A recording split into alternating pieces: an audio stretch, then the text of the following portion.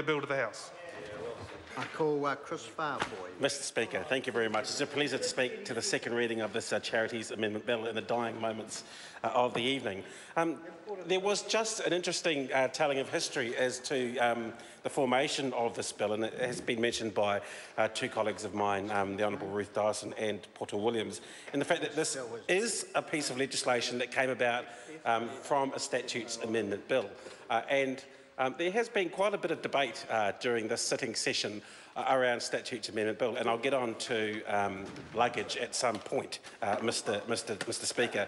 But this piece of legislation, the Statutes Amendment Bill, is designed for non-controversial, non-policy change pieces of tidying up, which are put into a Statutes Amendment Bill and... I'm sorry to interrupt the honourable member. The time has come for me to leave the chair. Members, this debate is interrupted and set down for resumption next sitting day, and the House stands adjourned until 2 p.m. tomorrow.